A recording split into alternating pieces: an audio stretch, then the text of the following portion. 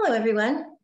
I'm Susan Nash, AAPG. I'm delighted to be here today. We have a rather record-breaking type of event. It's first time ever, and it's a co-production of our Division of Professional Affairs and also the Division of Environmental Geologists.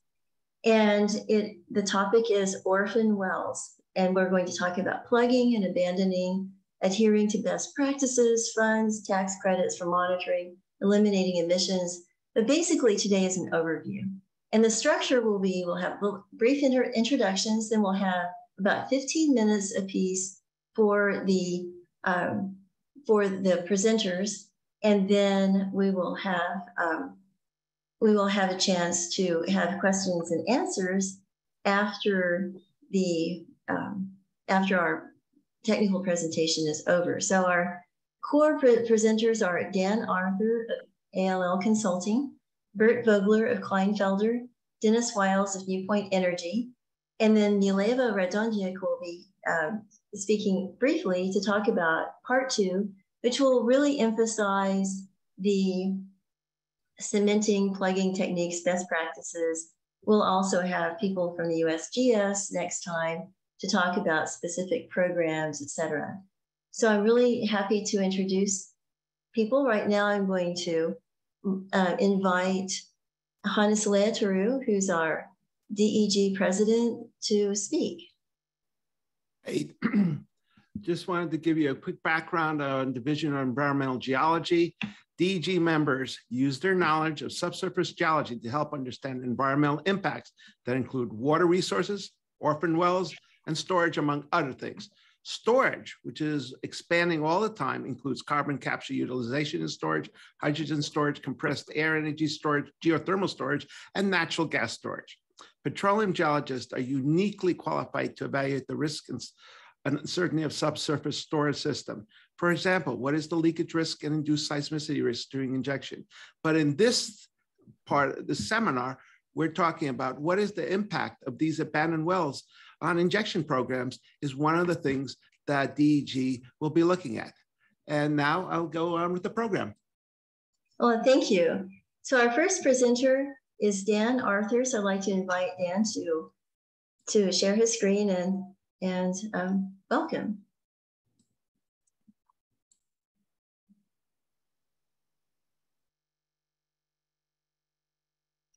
Good, so are we ready to go, Susan?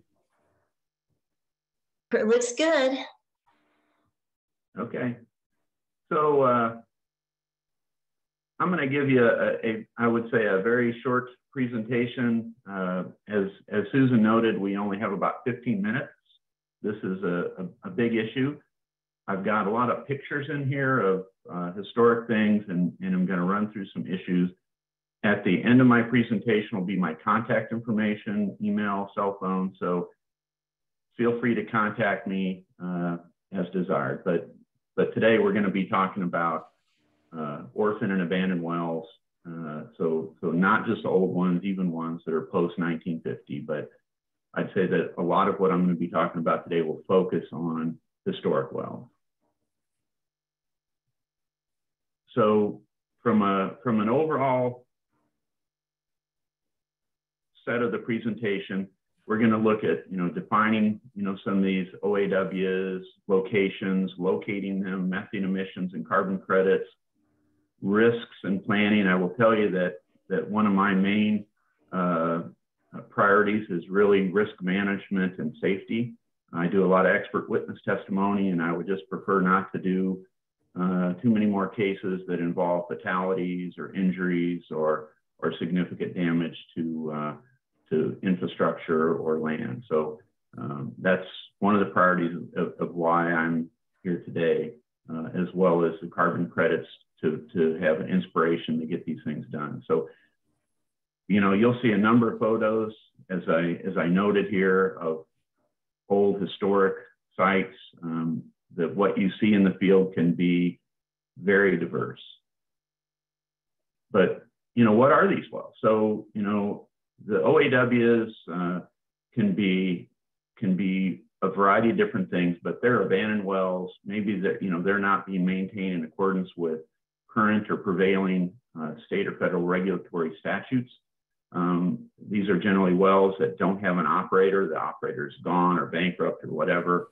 And then we have orphan wells that, you know, may have been drilled in the late 1800s or early 1900s or something that just have, many don't even have a record. You know, when you look at just what these were, it's incredible. The picture here in the bottom right is from New York, from their orphan well program, what they've confirmed. We'll see some more of that, but I can tell you there's a lot of wells out there.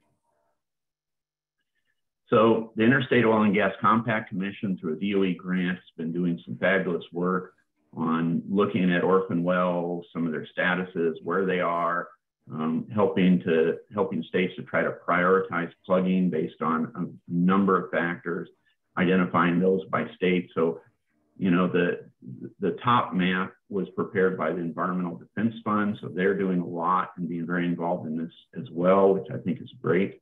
And as you can see, these wells are not just put to one location; they're in a lot of places. Pennsylvania, some of the older areas have the most, but I can tell you that overall, historically, there's been over 5 million oil and gas wells drilled in the United States of America. And we're showing discrepancies even here where EDF is showing 81,000 wells, IOGCC identified 131,000. My guess, you know, I've heard numbers in excess of 1 million. So this is a significant thing for us to try to address. Now, as you look at locating orphan and abandoned wells, it's more complex than you think, because, you know, I have a property in Eastern Ohio that's on Stumptown Road, because back when oil was being developed, they cut all the trees down because they needed wood to build derricks and other infrastructure. And now there's trees grown there. So you see a lot of wells that are out in the middle of the woods, or maybe a river has shifted. The bottom center is the Wabash River, a well we had to plug back in the 80s. But you can also see areas like Kiefer where you see a lot of wells there, and it's difficult to identify those. And we'll talk about some more details of that as we go forward here. With that said, and I've got a couple of slides here I really want to focus on, because I think they don't get enough attention, is there really is a lot of historic information, historic maps, old records, old field investigations. You know, companies like Marathon keep historic records housed and under temperature control so they can get to those. So there's a lot of records out there that are accessible that can really help you understand, you know, where their gas zones intersected and so forth. And I'll also say that one of my key instruments, and there's a number of things that can be used, is a FLIR camera. We found wells by looking at fields and forests and you know, mountainside with a FLIR camera by seeing emissions. So you might go find a well like in that top picture, and then under a FLIR camera and see that it's emitting methane. So you can use it both to gain some kind of insights towards how much methane is being emitted, but you can also use a FLIR camera for identifying and finding these wells. So there's a lot of methods being used out there in trying to find and identify these, not only the records that I talked about, but these are a couple of pictures from both the state of Ohio and the state of New York, where they're using magnetometers. This has some really good stuff, and there's been a lot of success in identifying a lot of wells. These magnetometers can find and identify wells that have steel casing, probably no greater than, say, 10 to 15 feet below ground surface. And then, you know, if you go to plugging, you may have to get more detailed with hand instruments and so forth, FLIR cameras and the like. But these are being, I'd say, extremely helpful, and states and other companies out doing this work has had a lot of success in finding wells they really didn't know existed. Now, as we look at methane emissions, you know, I tell people, and it sounds maybe harsh, but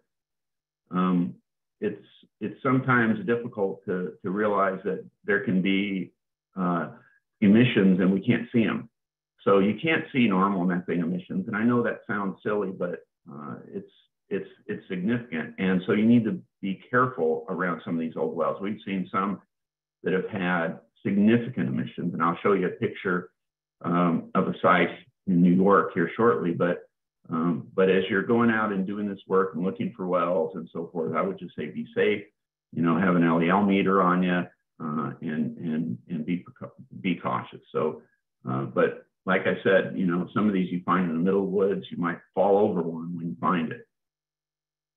So this is kind of an extreme case, but this is, you know, from the state of New York, their orphan well plugging program. But this is a site in Oneida County, New York, that you can see from aerial photography, as you can see on the upper left.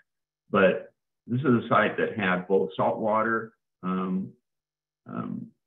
you know, emitting from the well, and gas. And one of the issues that they had over the years is that people would trespass on this property and set it on fire. So it would, you know, things, you know, you'd have fires, you know, in this and so forth, which only expanded the environmental impact. So just keep in mind, as we get into these wells, it can get complicated and be more than just a well sitting in the middle of a field or a forest. The other thing I think that's carrying greater significance to this program that I'm very excited about is the idea of carbon credits relative to plugging these old wells. So we have a lot of wells with methane emissions that are greenhouse gas. There's the opportunity to take advantage of carbon credits by addressing this. There's one registry right now, the American Carbon Registry, that has a single option for both pre and post abandonment measurement. But there's a number of others that are being looked at, tested, and developed, as well as a new carbon registry focused on orphan and abandoned wells and carbon credits and selling those credits on a global basis. We're working on that methodology and assisting the registry, so we'll see that soon.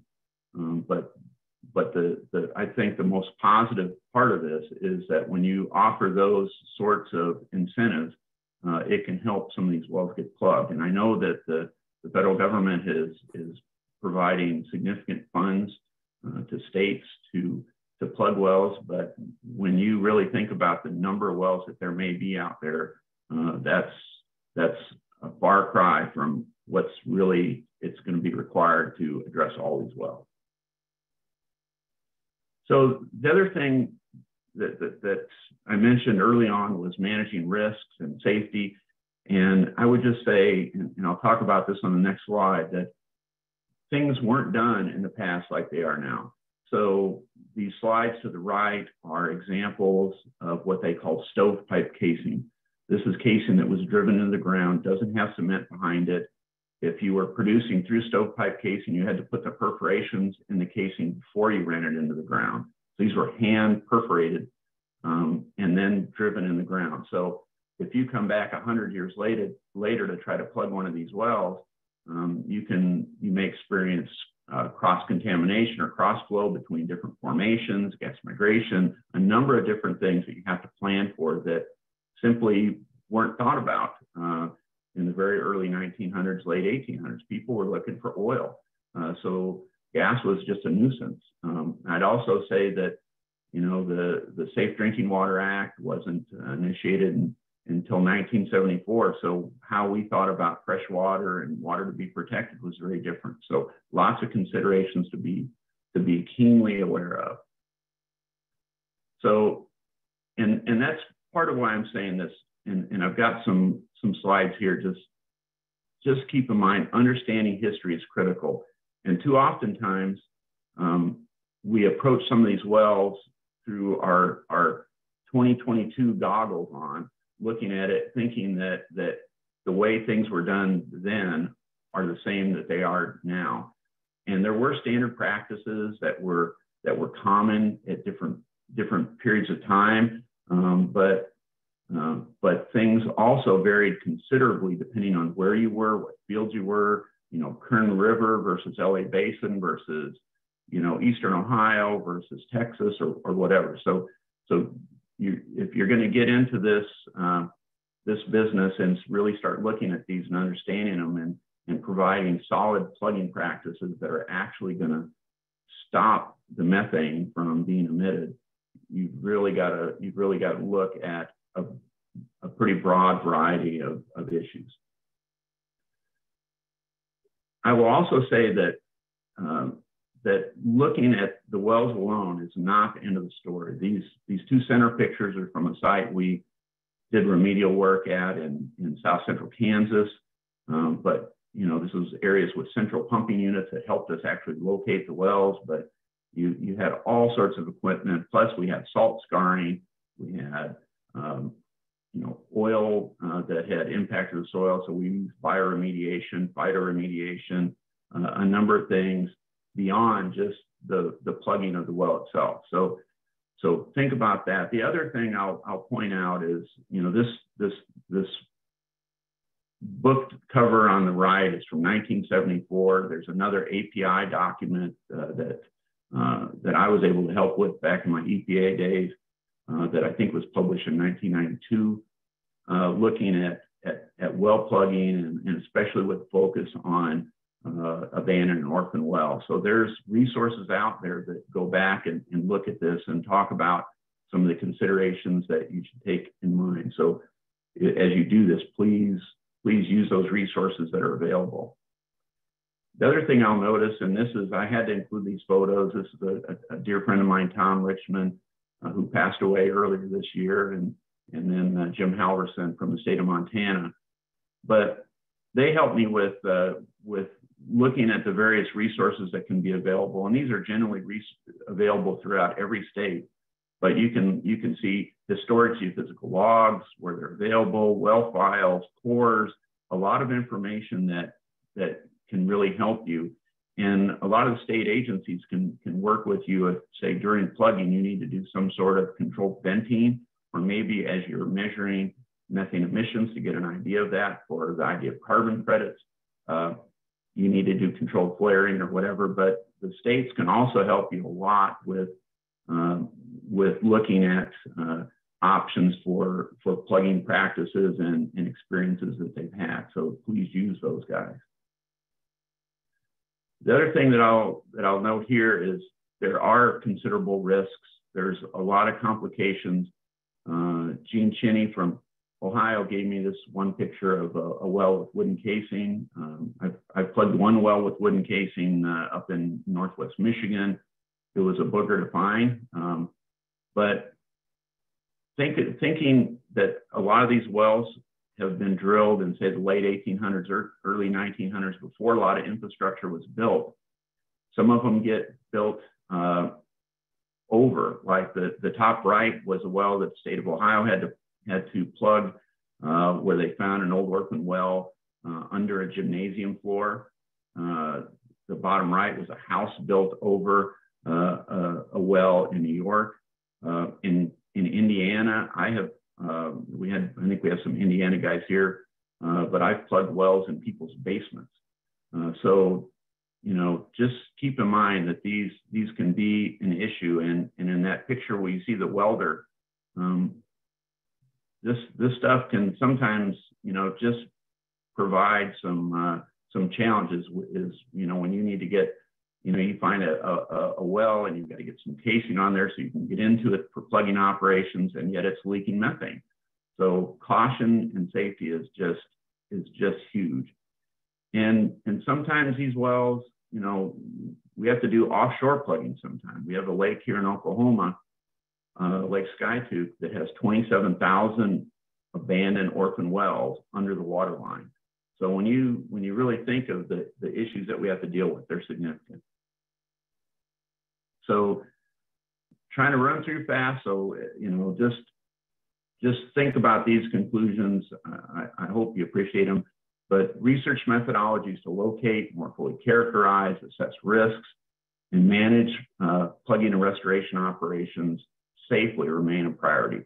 You know, groups like OERB and a number of states have done some great things, but you know, still we get problems happening, or wells that get plugged and they're still emitting methane or still being a problem environmentally. So, you know, we need to make these a priority. So developing best practices to address those challenges, I think, is a great way to go. That's some of what the Interstate Oil and Gas Compact Commission is working on. This is just, you know, I know it's a priority with the U.S. Department of Energy. That's great.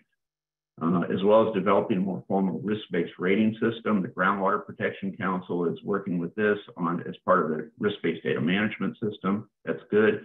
Training and information sharing workshops are needed. Susan and I have talked about you know, doing some workshops through AAPG. I think we'll see that, you know, because addressing these old wells takes a multidisciplinary team, in my opinion. And then measuring methane emissions and developing processes for carbon credits is needed to really maximize program success. If people can make money to do this, it's going to increase the interest in plugging these old wells. And I'll note that carbon credits from well pluggings can be sold on a global market. So you can plug a well in the United States and get credits and sell those credits in Sweden, for instance. Qualifying for credits is not limited to historic wells. It can be post-1950 wells, provided it meets the criteria. And I'll say the other thing is both ongoing emissions and potential emissions, perhaps due to equipment issues or whatever, have the ability to qualify for carbon credits. And the last thing I'll say is this doesn't get a lot of attention, but historical value and preservation of well sites and associated equipment is a major consideration. So there's a lot of wells out there that property owners or individuals keep quiet about because they're afraid that if somebody comes in and to plug wells, that they're going to remove all this historic equipment and just throw it in a landfill. And as you saw from some of those earlier photos, this is major history of our industry, and I just say it's very important to a lot of people, and it's kept a lot of people quiet about some of these wells. That if we could just plug the well and do something productive with the equipment, I think that would be better. But there's work that needs to be thought about relative to that equipment too. And then lastly, here's my contact information. So if you'd like to email me or give me a call, you know, I'm around. I like talking. So there we go. So Susan, I got through that as quick as I can. Well, nice job. And we have a question: will we get credits for? Well, anyway, we won't go into it. We'll have questions later.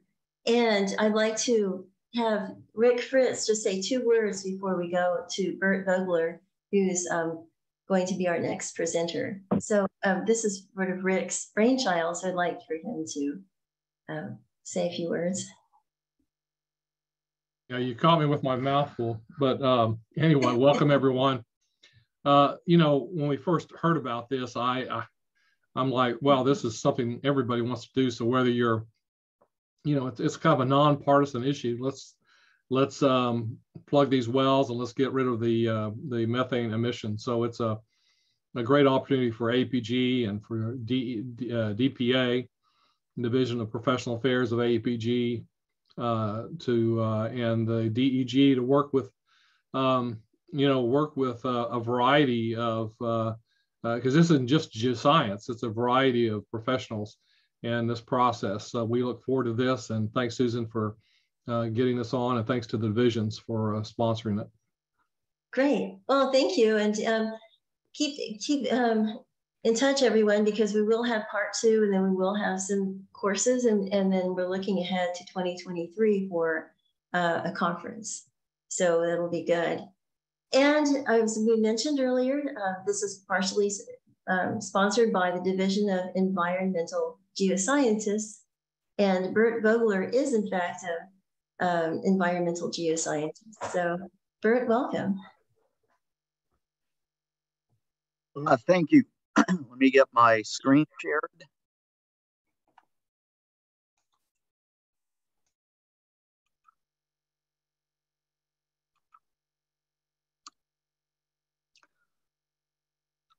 Well, I work with a firm called Kleinfelder, which is. Oh, this is good. Oh, I think you need to go ahead and share the bigger one. Yeah, like you did before.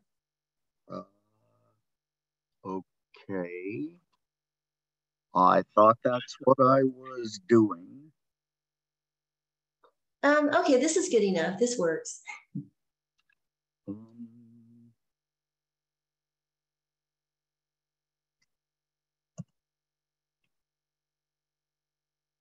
Okay, well, I think this is going to be about the best I can do. I believe I shared the wrong screen and I don't know how to switch it out.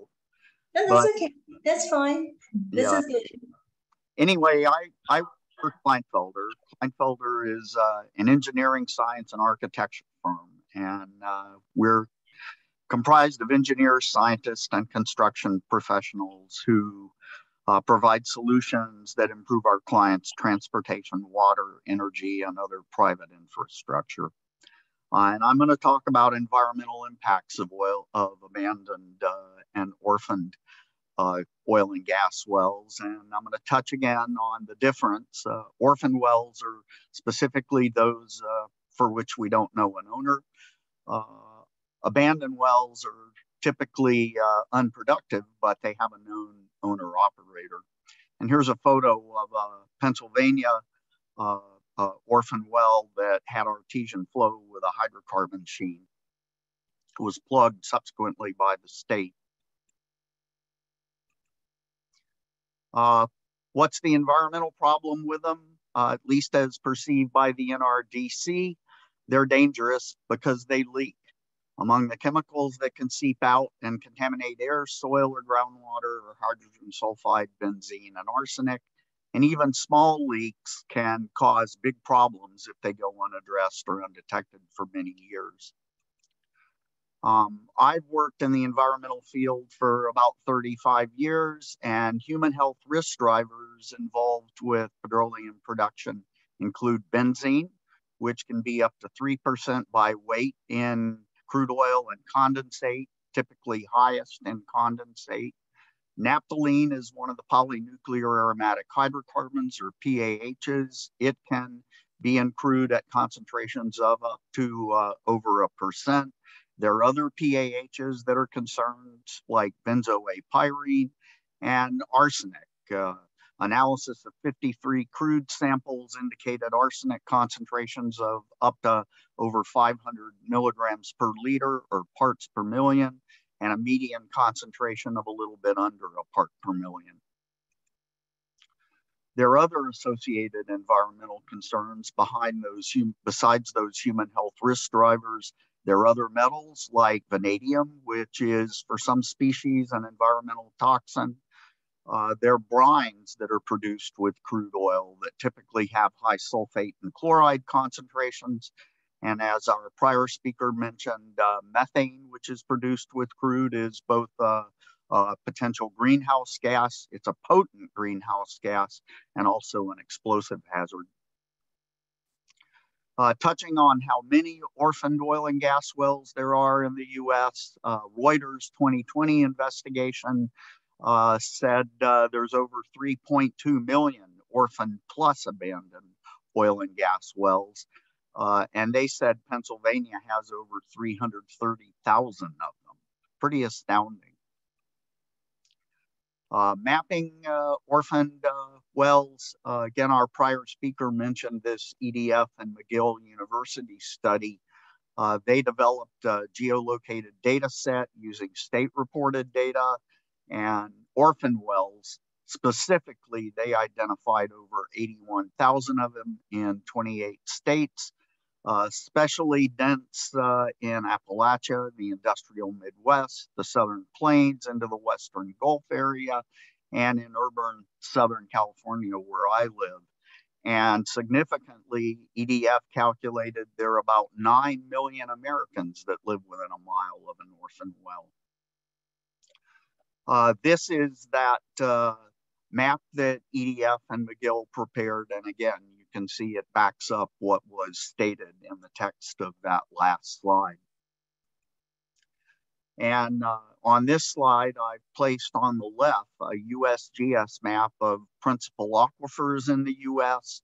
And on the right, the Orphan oil and gas map location map. And you can see just visually comparing these two maps, a lot of these Orphan oil and gas wells are right where there are principal aquifers.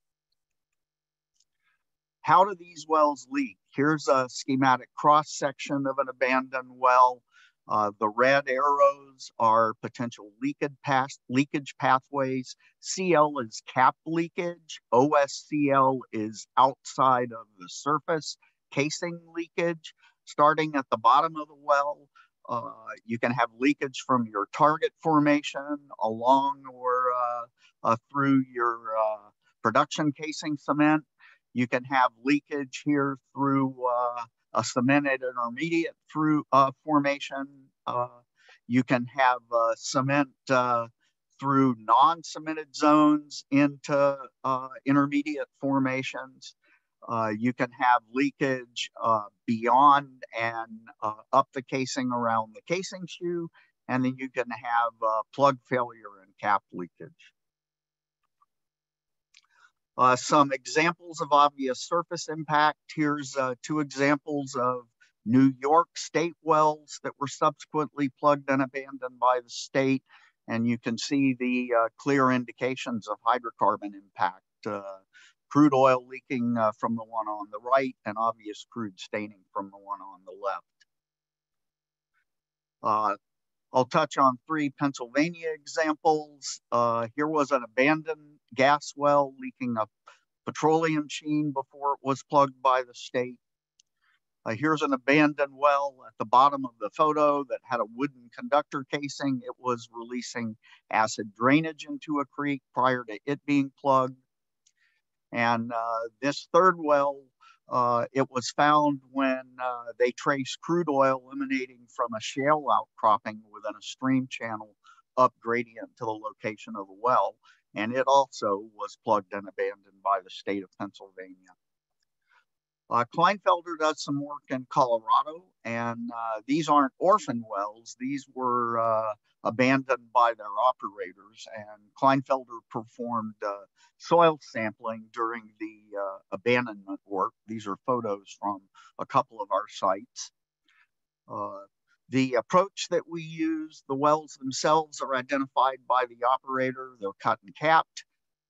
We screen soil around these former wellheads using field instruments for organic vapors, and we sample the soil at about 2 feet deep. We submit the samples for laboratory analysis of contaminants per state requirements. We compare the analytical results to the state's allowable thresholds, and if the soil exceeds them, it's treated, and we then resample it following treatment. And once the results are below contaminant thresholds, the site undergoes final reclamation. Okay, I'm gonna spend the rest of the talk focusing on California, where I live. Here's EDF McGill's map of California showing documented orphan wells.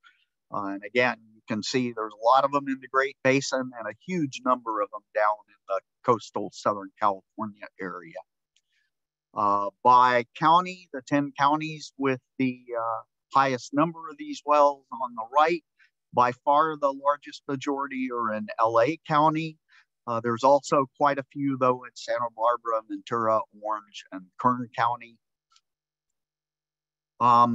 California's state agency with jurisdiction on oil and gas wells is our Division of Geologic Energy Management, known as CalGEM.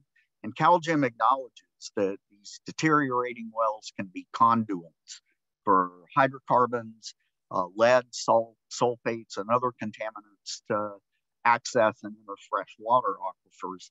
And in addition, these contaminants pose surface risks to surface water, air quality, soils, and vegetation. And they pose a threat to underground sources of drinking water. CalGEM has an idle well program to identify and seal idle wells, again, recognizing that these wells may provide pathways for contaminant migration. In California, CalGEM defines an idle well as one that hasn't been used for 2 years or more, and it's not been properly plugged and abandoned. And our state requires these idle oil and gas wells to be tested, and if warranted, repaired or permanently sealed and closed. And plugging and abandonment of them involves sealing them permanently with cement plugs to isolate the hydrocarbon-bearing formation from shallower water sources and to prevent leakage to the surface. And if a well, the owner becomes insolvent or deserts the well, then the state may step in and accept responsibility for sealing it. And since 1997, our state has plugged and abandoned about 1,400 of these wells at a cost of upwards of $30 million.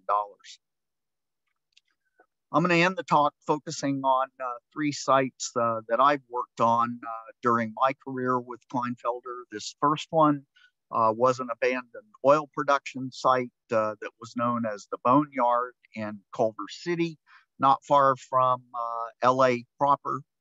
A couple of photographs, one at ground level showing some abandoned storage tanks on the property, and then one from up the hill showing the production area and just staining and whatnot down there. It was within the Inglewood oil field. There were 3 wells, still are, abandoned at various times, 10 above ground storage tanks, a former oil water separator, settling tank and pumps, above ground and buried piping, and some apparent oil seeps, one visible on the right there. At that site, we performed a site investigation under EPA and LA County Fire Department oversight. We drilled and sampled 33 soil bores, sampling at minimum 5-foot intervals, and the county required us to go 20 feet beneath the base of obvious petroleum impact.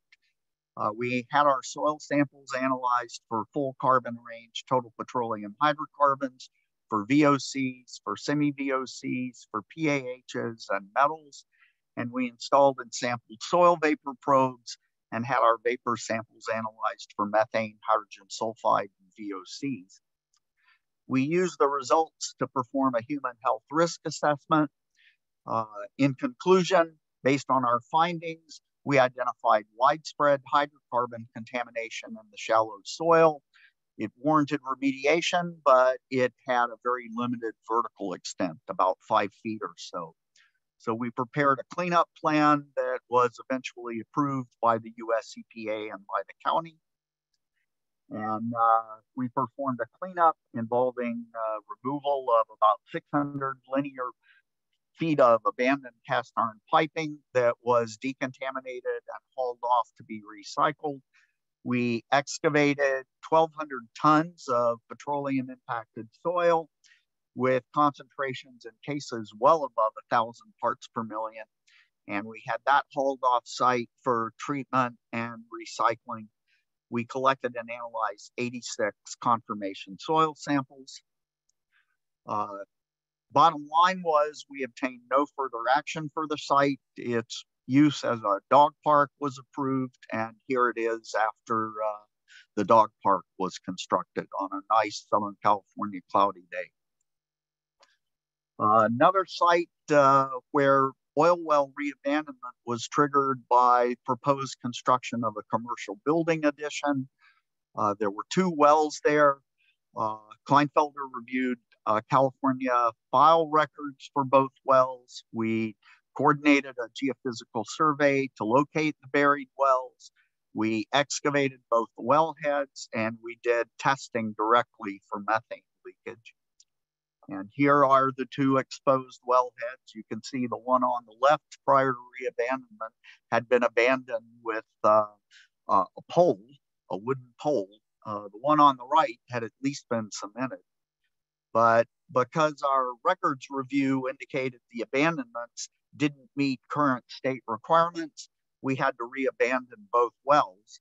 And once they were reabandoned, we had to place methane vent cones, the concrete vent cones atop them, and we had to extend riser piping to the surface to vent methane should they ever start leaking methane.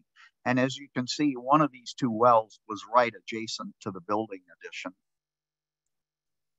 The final example site, client proposed to install a gasoline station at an existing retail store on a property that had a plugged and abandoned oil well.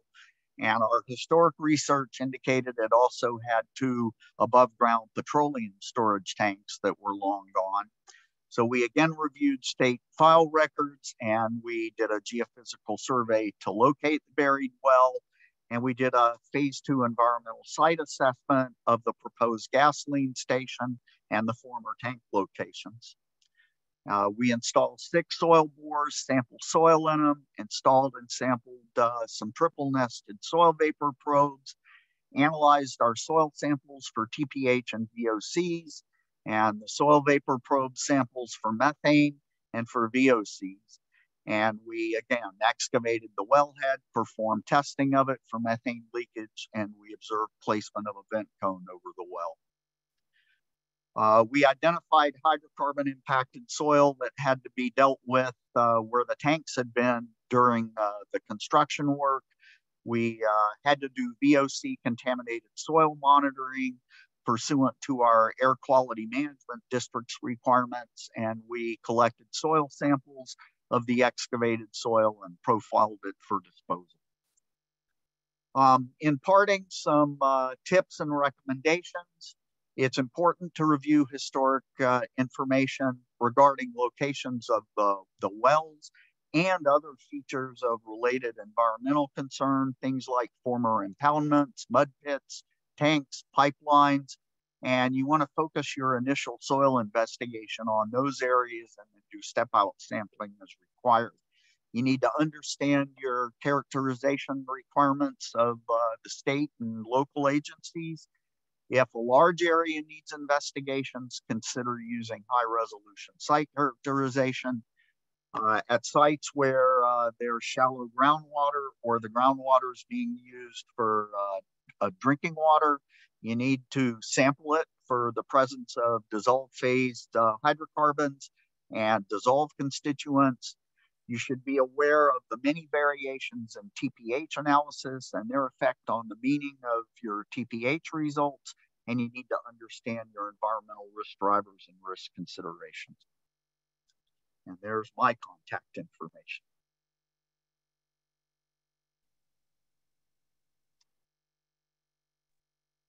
That's great. Really appreciate that. I see some hands raised. If you have a question, please put it in the chat box. We're going to have a question and answer at the very end. We really want to get through the content. And there was a general question, will you get a recording of this meeting? And the answer is yes, you will receive an email with the recording, a link to the recording, and also I'll put in a link if you need professional development hours. There's a little charge of that, but this is, obviously this is free, and we're looking forward to future events. So anyway, I'd like to introduce our next speaker, Dennis Wiles, and I'd like to invite you to just go ahead and talk to us about your experiences.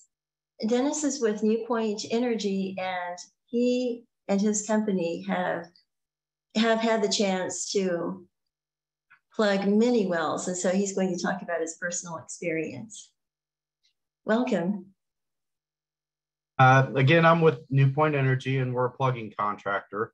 The last several years, we've been plugging primarily for the Ohio Orphan Well program. And I want to talk a little bit about our experiences in the Ohio program. They've really expanded it a lot in the last several years, since 2018, when their legislation was passed to increase their funding from 14% to 30% of the oil and gas severance tax for the state. So the result is in 2022, their budget was $22.5 million in their regular program. And that'll be in addition to the federal funds that Ohio's received. And that is gradually going to step up every year as they've developed a long-term plan to address these orphan wells. They've also increased their staff. They have a full team of engineers, surveyors, geologists, radioactive team, inspectors, accounting, and administrative staff specifically allocated to the Orphan well. And one thing I want to talk to you about on radioactive is something that maybe a lot of states aren't doing. Before anything that's pulled from underground, tubulars, casing, et cetera, it's all tested for radioactivity before it leaves the site and is put on containment. And I think there are several things that the Ohio program is doing that many other states will adopt as this orphan well programs get developed federally and at the state level. Ohio historic wells, they think they've drilled somewhere between 220 to 275,000 wells, and many of those were prior to 1930. So there aren't a complete set of records on those. And a lot of times when we go into plug a project, we're using offset wells data that is the best we can get to know what to expect. They only have 20,000 wells listed on the orphan well list now, but it's estimated that well over 100,000 in the state of Ohio alone exist. And it's unknown how many improperly plugged wells are out there in addition to that.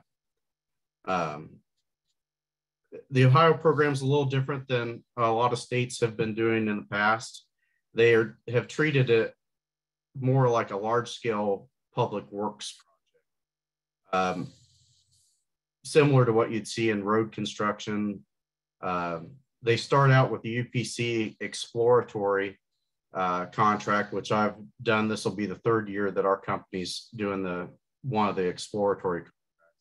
What they do there is if they have a call and an emergency, they have contractors in place that go out and address the immediate leak, get the well under control, and do some investigation prior to plugging. So we'll actually go in and do some site work, some clearing, excavate the wellheads, and put some degree of well control on it, try to get the leaks under control, get them stopped, caliper casings, a lot of times run downhole cameras, or at the very least a slick line to measure total depths and try to determine what types of obstructions and tubulars are in the wells.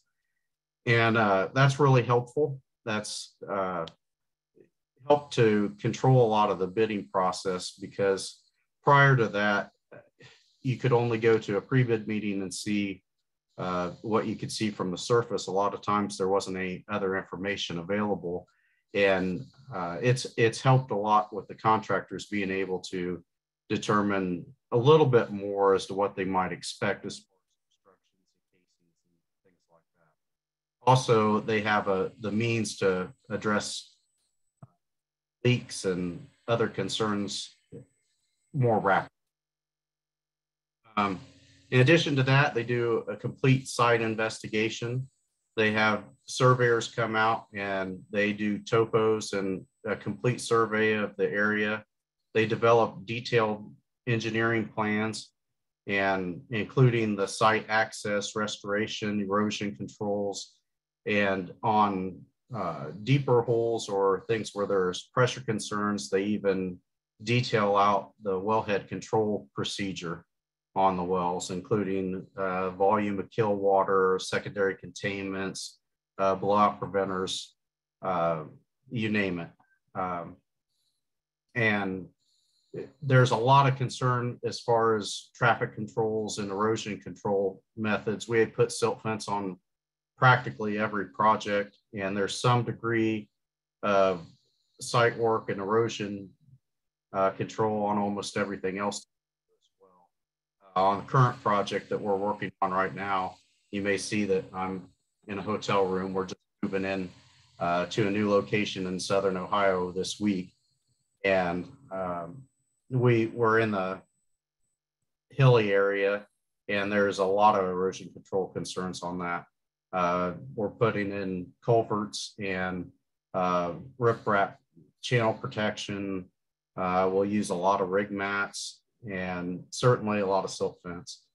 And also, we treat traffic control very seriously. We'll have flaggers, and a lot of times they'll have other traffic control devices on site just for equipment moving in and out.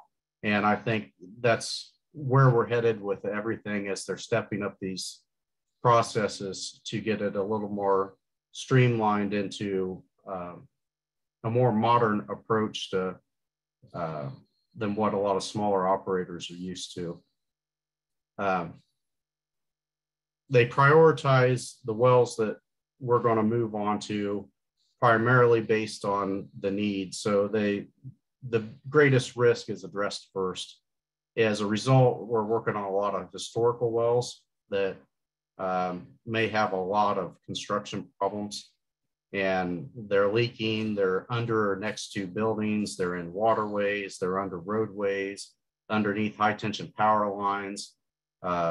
As a lot of these wells were drilled pre-1930, everything's been developed around them with very little concern for the wells themselves. You can't believe the number of wells that people built houses over top of, that built schools over top of them. We worked on a project last year where brine water was leaking into a tributary that was going to a lake. On that project, we brought a crane in and laid out over top of the waterway so that we could work on this well. There was no casing, and a lot of these historic wells in Ohio, that's what they've done. The previous operators pulled the casing to reuse it, and they set tubing on a packer, and if you're lucky, they backfilled it with fire clay. A lot of times nothing. So the result is a lot of these wells are leaking. And on this project, the tubing was bent over and in the middle of this tributary going into the lake, and it was leaking brine water pretty significantly. So we went in and drove casing over the top of it to try to get wellhead control as quickly as we could.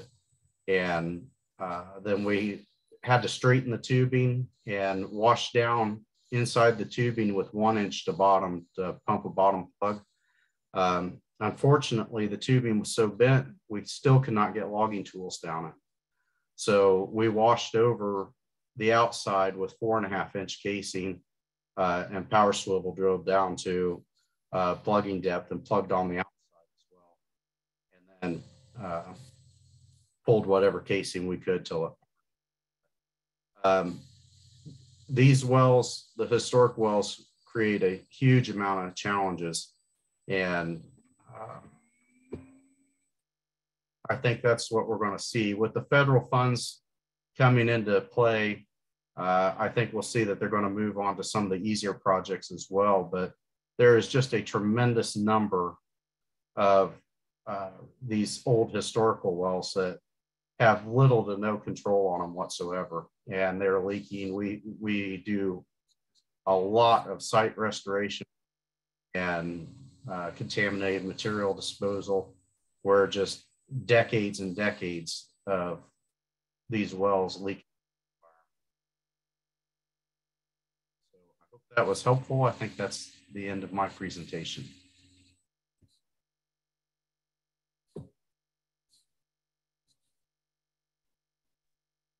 That was great. I think it's really useful to hear these in the field examples and understanding exactly what happens. This really highlights the need for an understanding of materials science and cementing. And to that end, we have Mileva Radonjic, who's here. So, hi, Mileva. Hi, Susan. I'd like to invite you to talk about what you do and your background and some of your thoughts about this. You'll be presenting more in depth in our part 2 in November. Yeah. So since we're kind of almost out of our hour for today, I would just like to kind of mention briefly the this is a topic that I will presenting in your part 2 webinar sometime later. Basically, I think I was thinking as I was listening to previous presenters, I think in 2003, so almost 20 years ago, I first encountered the topic of leaky wells and how to deal with them when I joined the Princeton Carbon Mitigation Initiative. That was a project sponsored by BP and Ford at the time. And pretty quickly we realized that what we use as a traditional material to construct well bores, which is a Portland cement, is really not meant for a long-term use. It works well in 30 years or so, which is what is needed for the production. And even then, there are sometimes issues. Can we place cement properly, etc. As previous speakers also mentioned, we've come a long way. Like what was acceptable 100 or 50 years ago is no longer acceptable today. Also, there is a sheer number of wells that we have to deal with.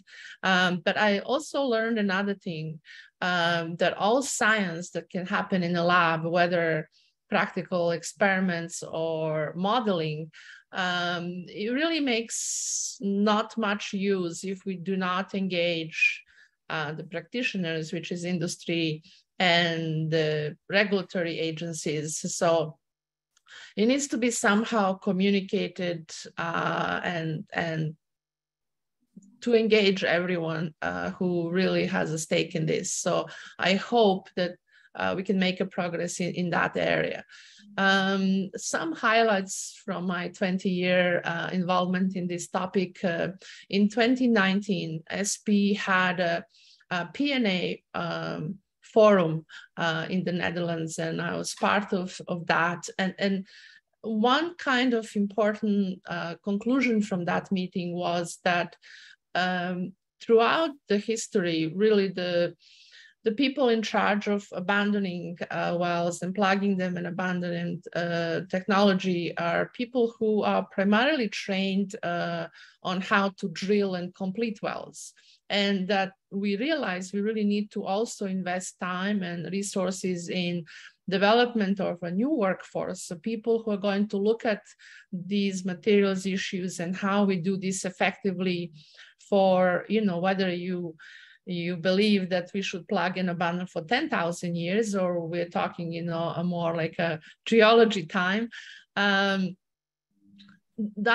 expertise is not like quite there. And so industry admitted that this is a major need. So I've done like a couple of projects. One was sponsored by the Shell EMP, where we looked at what can we do with existing wells to actually mitigate the leakage that is there. And this is through some tubular expandable technologies. And I will talk about that in a part 2 of this series. And more recently, I had a project that was sponsored by the National Academy of Science, Engineering and Math, the GRP program for the Gulf Research Program. And that involved several institutions here in the US, as well as a laboratory over from Norway called SINTEF.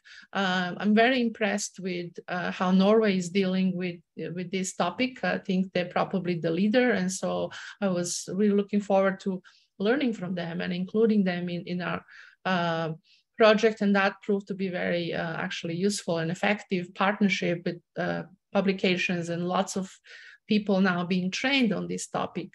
And what is conclusion there is that we can really do better if we try and tweak cement as is towards something that more replicates natural materials, in this case, rocks and minerals. So there are plenty of advances in material science, whether you look at NASA or something closer to home like civil engineering, that really haven't made the cross to oil and gas, and in this particular case, P&A. So I think I will stop with that. This is just like a little few highlights of what I would like to talk next time. Thank you, Susan. Well, that's great. So I'd like to open up the the floor to questions and answers. I've collected them from the chat. So I'll just start with the oldest first one first. And anybody who would like to answer of our participants, please open your mic and just feel free to jump in. So first of all, can anyone comment on what is the process to document and register and allocate carbon credits from these wells?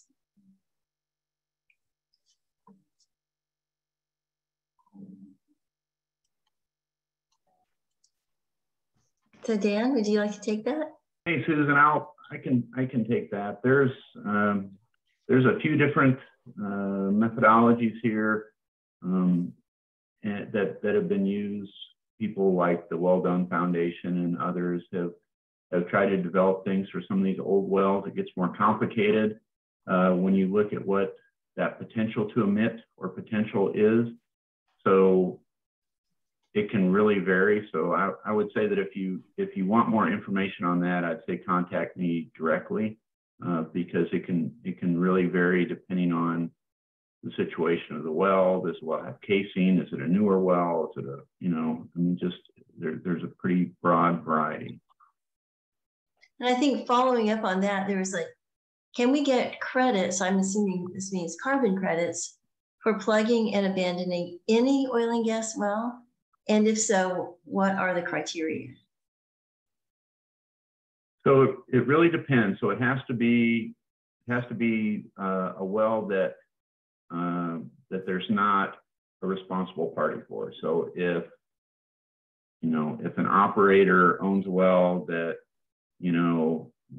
that temporarily abandons it or leaves it and they have responsibility and it's bonded, you can't get credits for that. So these are orphan and abandoned wells. So orphan wells, there's no owner, it's there's nothing there. Or an abandoned well that has no active owner, no bonding, it's just left there. So.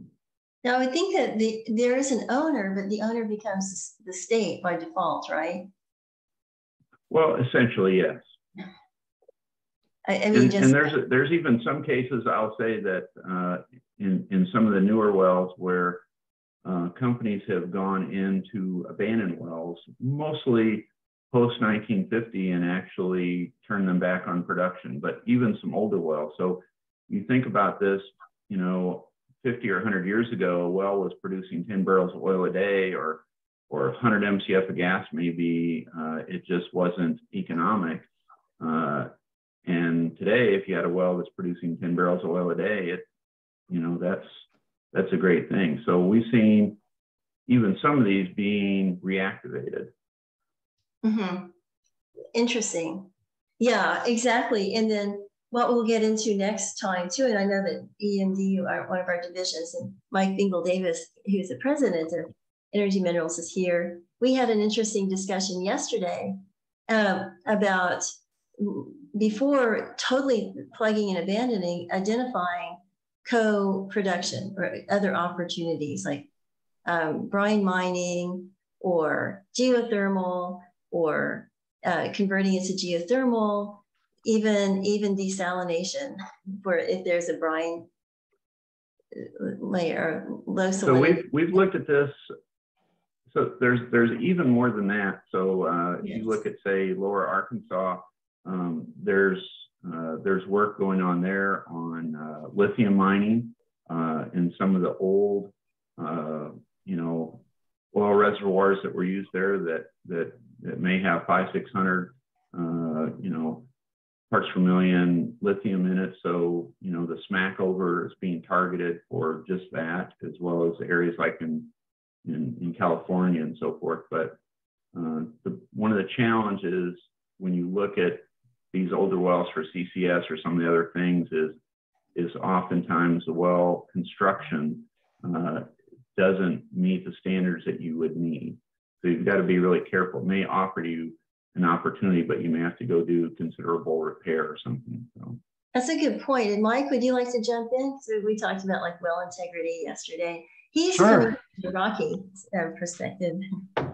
Yeah, I just wanted to say that, a lot of these cases are wells that are obviously old, or they are truly orphan wells where you don't know their history or what's going on inside.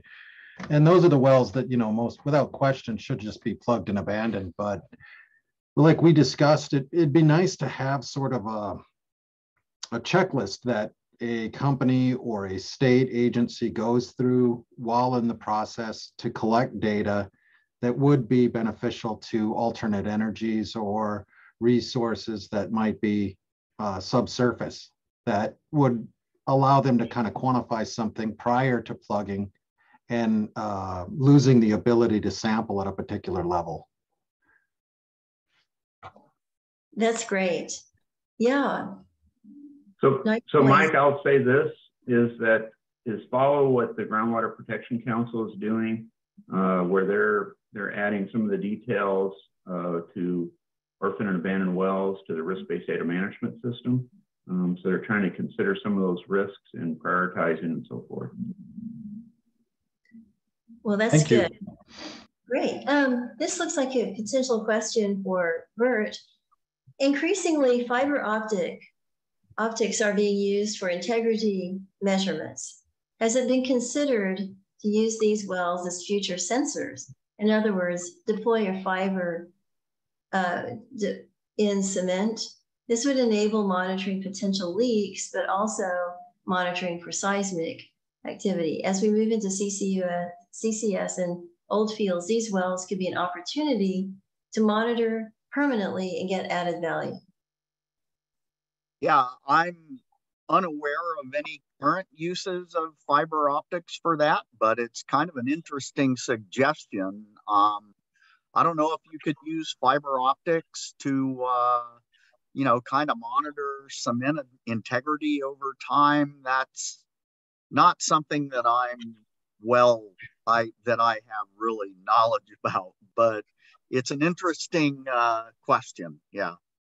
Yeah, maybe Mileva knows. I'll hop in here. Is for some of these wells, we've actually put in seismic monitors. But if you look at companies like Schlumberger, they have technology now using fiber optics with temperature and audio continuous collection through that, and that can be real helpful at identifying well integrity, where fluids are going in and outside of that casing. So it's certainly a possibility. The problem with that technology right now is it's very expensive. Well, that makes sense. Mileva, would you like to jump in since you're talking? I was just going to add that there is definitely potential there. Cost is one issue. The other issue is that you would still have to refigure these wells. You cannot simply just go and stick some probes and it would work, because the topic that we're talking about today requires, I think, lots of workovers and really bringing it to the standard of wellbore construction that we have today. So that would be my first step before thinking about how to use them for any monitoring or things like that. Well, that makes sense. Let's go on to our next question. Great answers and wonderful questions as well. How would someone go about getting an initial or rudimentary idea of emission rates, volumes of a well, to determine the risk or reward of taking on a project? Well, this sounds like a question for Dennis. What are some typical measurement methods required by government agencies? Would you like to tackle that, Dennis? Well, I'll try. I don't know if I can answer this one properly, but they're doing a lot of things now to try to quantify gas leaks. And for that reason, as I understand it, a lot of the carbon credits are going to be based on quantifying the amount of gas that's being leaked out of these wells. Dan, can you confirm that is right? That's right. And I would just say that, you know, like the use of a FLIR camera is a great way to do like kind of a preliminary assessment, and it doesn't measure volume. You might mention that that's infrared. Yeah, you might mention it and describe what a FLIR camera. It's an infrared camera, but and it doesn't measure a volume or rate, but you can, you know, given enough comparisons, and that's what we try to do is you can tell if something is, you know, a lot or a little or whatever. So those are just instrumental in trying to identify that, and even maybe prioritizing some of the higher emitting wells as opposed to the lower emitting wells. Well, you just answered the next question, I believe. Given the sheer number of orphan wells and the amount of work required for proper abandonment, has there been any effort to rank the wells to get those emitting the most methane or with the biggest environmental or safety issues plugged first? I'll comment on that. I know in the state of Ohio that is absolutely what they do. They have a ranking system that is quantifying what they believe is the greatest risk. That's what they have been going after. Mileva, would you like to? Oh. Yeah, thanks. No, I was really I wanted to ask maybe a question. So there was this really provoking little survey at the Wellbore Integrity meeting that just happened last week, you know, in the Netherlands, and people were the attendants were asked, like, okay, what would be acceptable leakage level for you? And it kind of really shows like how differently we still think about it. You know, it went from 0 to, you know, whatever economically makes sense. You know, if I can pay my leakage, then, you know, I'm okay. So I was wondering, is there something that is happening on a federal level, or is this still state by state of how is ranked what is bad leakage versus what is acceptable? Or I'll say this is the U.S. Department of Energy has done a lot of work with this and is funding. They're the ones that the federal government is funding, you know, up to $25 million per year per state. But they've done also a lot of work on looking at and seeing, you know, like just overall how many wells are high emitters versus no emitters or low emitters or moderate. So there's been a lot of work done on that. So I'd encourage you to look to the DOE, NETL for some of that. You know, David Alleman would be a good contact at DOE to dig into some of that.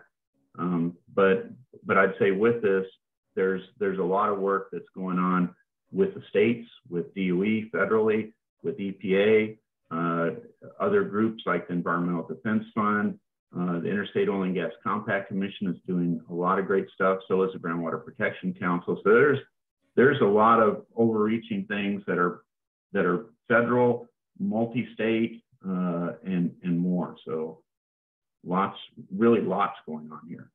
Thank you. Thank you. So the Osage said there's a comment, and I'd like to encourage William Little or Bill Little to talk about this if you're still here. Osage has had an orphan well program for years. We are forming a non-profit for carbon management. Is anyone still on the call that would like to respond to that? So while we wait for the, I'll say that that on an overall basis, you're going to see a lot more nonprofits that go there. One of the key drivers with that is with the 45Q tax credits and so forth. If you are a for-profit company, you're limited to getting carbon credits for this kind of work. If you're a nonprofit, you can actually get tax credits and even immediate tax credit payments. So the idea of a nonprofit is pretty significant in this, and you'll see more of these organizations coming up and partnering maybe with plugging companies and other groups and using the registry so that they can get credit for that and get a tax credit as opposed to just a carbon credit. Great. Well, so we have time for one or two more questions that I've got people have typed in, but I'd like to ask everyone to take a moment to find the chat and to type in your top 2 or 3 favorites for topics for future webinars for the DEG and also the Division of Professional Affairs. So, and if you want more of this, we will have one more of this topic. So here's another question. Is anyone using very high resolution optical satellites that have NIR and SWIR capabilities for near infrared for assisting in precise location, environmental contamination, and vegetation condition characterization on and near well sites? Okay, this is Joe Savoy. The federal government has 17 satellites that transverse the U.S., particularly the offshore Gulf of Mexico, on a daily basis. Half of those have FLIR capacity, and they can identify an oil sheen down to 1 ounce. So the answer would be yes. They can see, and they've identified. Langley, Virginia has identified almost all of the natural seeps and all of the other emissions throughout the United States through the satellite method. How do you get access to them? That's another issue entirely. We did have earlier a few presentations by LG Harris. They had some satellites, and then a couple of other satellite companies. I'll try to find the links to those recordings, and I'll send them in the email. But we have archived them, and they've done a lot of work. Especially in like you said, exactly what you're saying. Those are the ones I'm mentioning are not governmental satellites. I guess they're paid for by the government anyway. There was also an example of using satellites to detect issues like this when BP was doing CO2 injection in Insala in Algeria. So I think it can be done, but I think you bring a good observation there, like the cost and who owns it and all that. Right. Yeah. And there, it just depends on what access to which bands and all that. It makes a big difference.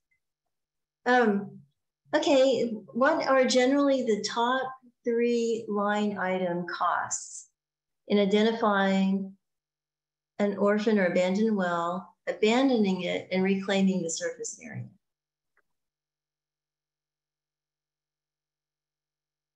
I'll take that. It really varies greatly on the site and the well. It's really hard to say generally. There's many projects where we have had the bulk of the money in reclamation and removing contaminated soils, which is very costly. And if you have a large leak for a long period of time, that can really exponentially get out of control in a hurry. You just don't know, and you start digging into it, and it's amazing how far oil and brine water will travel through the ground. And gas. Yeah, and other projects, traffic control is one of the top expenses, and also, if you get into you're next to a building or have to tear down part of a building, I mean, the construction cost is your driver. So very often the well plugging itself is not the greatest expense in a lot of And I wanted to make another comment about the flare camera as a useful tool while I'm on here. We have a project where after we had pumped the top plug, we still, the next day we had gas bubbling up. And I suspected it was coming around the annulus of the casing, but the quantity was so little that we couldn't really determine where it was coming from. But with the flare camera, we could see that it was coming around the casing. So then we drilled it back out and squeezed the casing up and got it stopped. So it is a very useful tool. It's really interesting. Well, if we have any other... The problem is the flare cameras cost about $80,000. Really? Okay, that gets to the drones. Let's okay, so because a lot of flare cameras you can get for, I don't know, I don't think they're used in security and also for other types of detection of heat. But I don't know if you can get some for several $100s that do the basics, but I don't know if they would work for this. I guess the answer is no, not enough resolution. And Susan, also the problem with that is if we're talking about contamination of subsurface, for example, then that can go on and we don't even know about it. Mm-hmm. That's a good point. And I think that what happens a lot of times too, in terms of drone imagery and using surface imaging, is that vegetation is used as a proxy for contamination. So vegetation changes. Well, that changes over seasons. So you can't just say, okay, one look. It takes an involved study of each of the seasonal variations to make sure that you're actually teasing out what's actually happening. Is it drought or is it contamination? Or is it winter or is it contamination? So anybody have any, I'd like to take a moment to invite the audience to open up your mics if you would like to ask a final few little questions or make some comments. Hey, Susan, Kevin Strunk here. I wanted to make a point on carbon credits.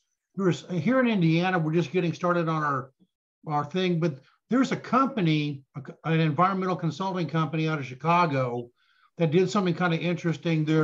They directly contracted with the state of Indiana. I'm not contracted, but made an agreement to plug 8 wells. They're paying for the plugging cost, and they're via selling tax credits, carbon credits. And it's kind of an interesting pilot project they're doing. So it's free to the state. They're paying for it. They hired a geologist, not me, unfortunately, but to help them identify these wells. And they're plugging 8 wells down the Illinois Basin in Indiana, using the proceeds from them selling these carbon credits to whoever they sold them to. It's kind of an interesting approach. Now they're making money on the deal. So what the markup is, I don't know, but it's a multiple of the actual plugging costs that the state would have paid. And I thought that was an interesting project, and maybe that's something that can be used elsewhere on a kind of a boutique thing, but I just thought I'd mention that. That's great. Yeah, no, that's really good. It's an important deal. And I'll say one more thing, Kevin, is that what we're seeing is because equipment is in such short supply, demand is so high. So what we're seeing is on some of the plug jobs, and and Dennis may have seen this, but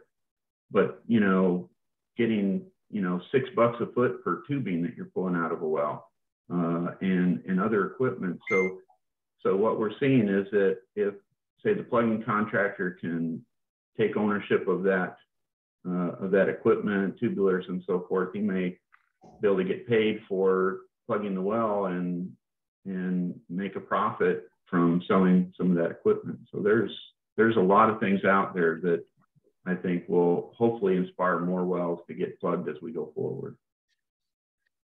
I love that. On that quickly. The state of Ohio and Indiana as well, I think probably a lot of other states require that the states be reimbursed for salvage material. And the result is there's no incentive for us to try to get the best deal we can get for that equipment. And very often it's cheaper and easier just to send it to the salvage. So it's a shame, but just the way the law is written, it's hard for us to make a profit on spending.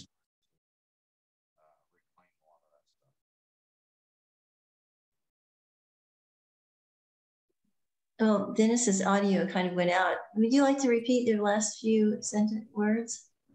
Yeah, the requirements from a lot of the state and federal organizations is that they're reimbursed for salvage material disposal.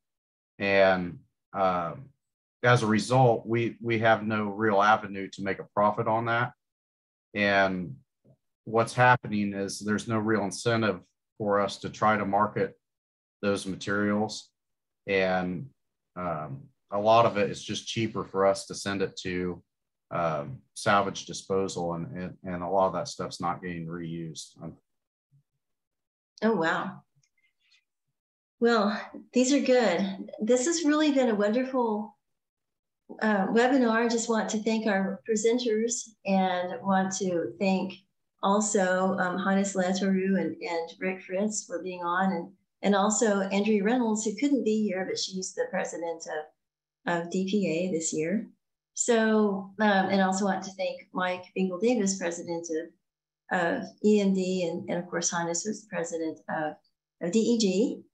And stay tuned for next time. Also, keep an eye out for an email that will be coming your way with the links and information. So thank you, everyone. Could I add something, Susan? I can't tell. Absolutely. Oh, good. You can hear me. Yeah, this is Al De Niro in Florida. We as you know, there's going to be about $7 to $8 billion spent on this. About 7 to 8 billion. The first $500 million has already been awarded by the Department of Interior. There's a lot of money in here, and there are a lot of weaknesses as far as shortages of hydrogeologists and geologists to do this kind of work, and a lot of it is connecting to see who the people are that are going to be the contractors, and getting involved with them so that they do a good job plugging and abandoning these wells as they should be. And then the second thing about the equipment, or about the tubulars and the like that could be pulled out, we spoke with the DOI, and they said that the value of any tubulars or any salvageable thing, they said the state could keep the money as long as the money was then used for more plugging and abandonment. So there is some incentive to keep track of it and figure out if it can be sold, because that could turn out to be additional funds available for more contracts. So the last thing is, this thing was called the Investment in Jobs Act, and they want to put people back to work, and that includes geologists, that includes anybody that was hurt by recent recessions or low oil prices and such. And it's called something like Title VI, methane control. That's actually what it's called. So I don't know if too many of the people on this webinar get to hear the kind of the inside of how all this is being approached. But if you have any questions, give me a call and so forth. There's a lot of money there, a lot of employment opportunities and well, that's great. We'll put your contact information in the chat, and I will, so everybody grab that while we're still on. we're out of our time commitment, so I'm going to stop recording. And I'm also going to thank everyone again, and just looking forward to the future. Thank you. Thank you, Susan. Thank you, everybody.